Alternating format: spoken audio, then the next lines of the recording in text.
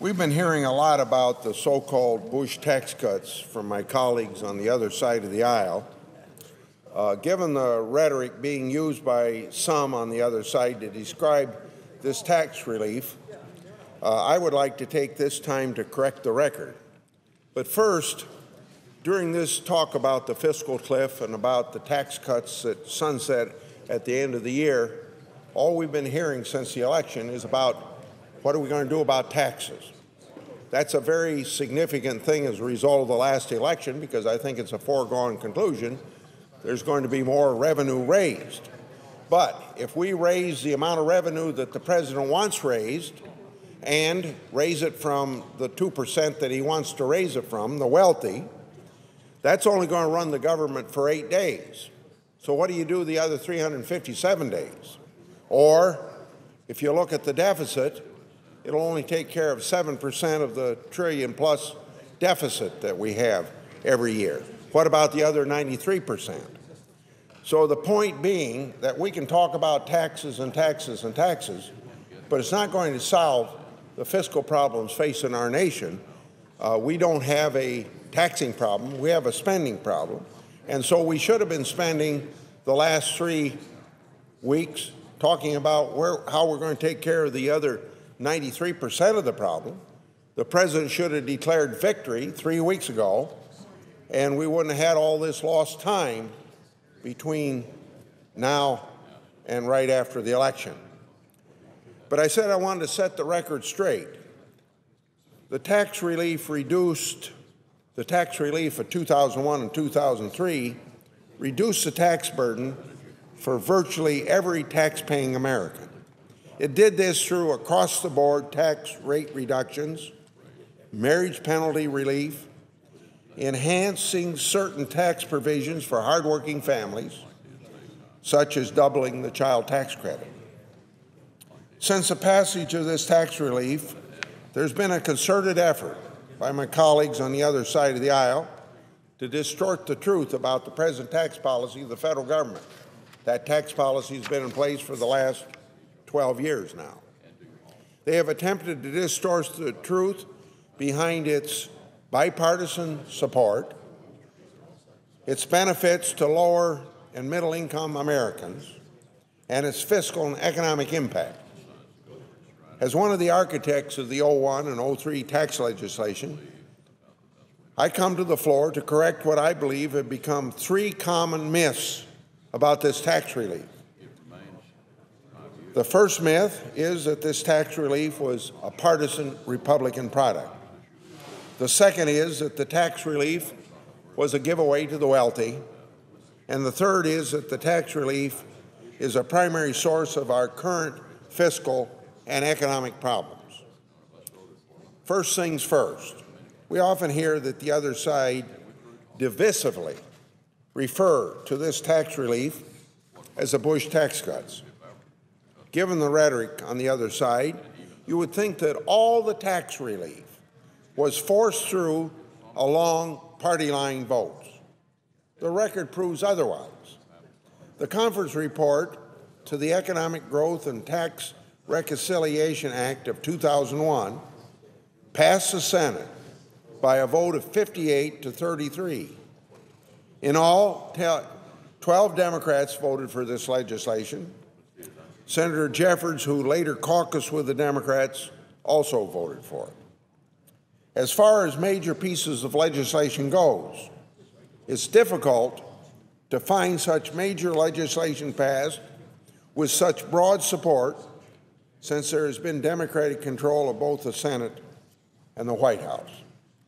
The President's 2009 stimulus bill, as an example, only had the support of 3 Republicans, as well as the Dodd-Frank bill. And of course, there's the health care bill, the President's signature legislation, which passed with no Republican votes. Moreover, all the 2001 and 2000 tax relief was extended in 2010, just 2 years ago, with strong bipartisan support and signed into law by this president. At that time, 2 years ago, the Senate vote tally was 81 to 19. Now understand, that's got to be considered overwhelmingly bipartisan. So just 2 years ago, we had overwhelming bipartisan support for the Bush tax cuts. Yet somehow, these are a partisan measure that we're dealing with. Given this record, instead of calling the Bush tax cuts, as they are called, we really should be calling it the bipartisan tax relief. I now would like to turn to the other side's criticism of the bipartisan tax relief as they say, tax cuts for the wealthy, or another way they say it is, a giveaway to the rich. This rhetoric demonstrates a difference in philosophy between this senator and my Democratic colleagues. First of all, a reduction in tax rates is not a giveaway to anyone. The income of a taxpayer belongs to that taxpayer. It's not a pittance the taxpayer may keep based upon the good graces of our government. The burden should not be on the taxpayer to justify keeping their income. Instead, it should be on us here in Washington to justify taking more away from them. Secondly, there is a tendency on the other side to view everything as a zero-sum game. In their mind, if someone has more, it means someone else will have less. So I'd like to quote Ronald Reagan as the best example of this attitude in Washington. Too many people in Washington, quote, can't see a fat man standing beside a thin one without coming to the conclusion that the fat man got that way by taking advantage of the thin one, end of Reagan quote. I believe this is what is driving the animus against the so-called wealthy on the other side. They're under the impression the wealthy got rich at the expense of someone less fortunate. The problem with this view is that in a free economy, goods and services are transferred through voluntary exchanges.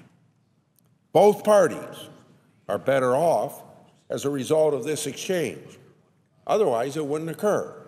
Moreover, wealth is not static. It can be both created as well as destroyed. At worst, the government is a destroyer of wealth. At best, the government is a redistributor of wealth. It is through the force of government the zero-sum exchanges occur. It is the private sector that creates wealth through innovation and providing goods and services we need and that we want. The leadership on the other side has become fixated on redistributing the existing economic pie. I believe the better policy is to increase the size of the pie. When this occurs, no one is made better off at the expense of anyone else. The constant rhetoric of pitting American against American based upon economic status doesn't happen to be constructive. It also has not been constructive to accuse those of us who support the present tax policy for all Americans as somehow agents for the rich. And I'll soon get into discussing why that isn't true as a result of the 2001 and 2003 tax bills. I do not support tax cuts for the wealthy for the purpose of wealth redistribution. I support pro-growth policies to increase the size of the economic pie. Free markets, pro-growth policies are the only proven way to improve the well-being of everybody. My objection to the other side's characterization of the bipartisan tax relief is not only a philosophical one, but it's a factual one. The truth is, the bipartisan tax relief that was voted in 2001 made the tax code more progressive, not less. Now, with all the rhetoric around here over the last 5 or 6 years, Nobody believes that, so I want to show you, and I got a chart to show that. Since its implementation, the share of tax burden paid by the top 20% has increased. Conversely, the bottom 80% has seen their share of tax burden decrease. Additionally, the percentage reductions in the average tax rate between 2000 and 2007 was the largest for the lowest income groups. As you can see from this chart, there's a general trend downward for the bottom 20% to the top 20%. The bottom 20% saw their average tax rate drop by a quarter. In other words, that 25% shown there. The top 20%, on the other hand, only saw an 11% reduction, and proportionate in between. The truth about the bipartisan tax relief apparently has not been recognized by my colleagues on the other side.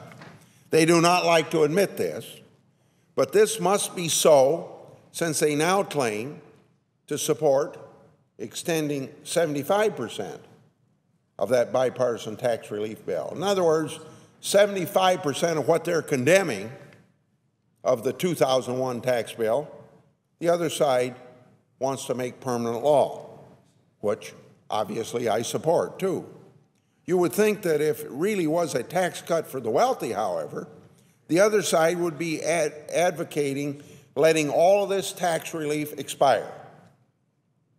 Certainly, you would think they would be advocating for more than half of it to be extended. To get around their seemingly contradictory position, they have stopped referring to the majority of the bipartisan relief as the Bush tax cuts. That term is now reserved only for the 25% that they wish to see expire. They now refer to the 75% not as Bush tax cuts. They refer to it as middle-income tax relief. So I have news for my colleagues. The middle-class tax relief you now claim to support is the same relief you previously demonized as tax cuts for the wealthy. Finally, it has become in vogue for the other side to blame the bipartisan tax relief for everything from the federal deficit to the state of the current economy. Neither are based upon fact nor sound economic reasoning. It is undisputed that in 2001, the Congressional Budget Office was projecting a 10-year budget surplus of $5 6/10 trillion. However, as of June 2012, CBO reports show the bipartisan tax relief role in turning this projected surplus into deficits is dwarfed by other factors. This is the this is the 2001 3 tax cuts. So see that smaller piece of the pie. And then let's look at what else is the justification, according to the Congressional Budget Office, not this senator, about where the deficit came from.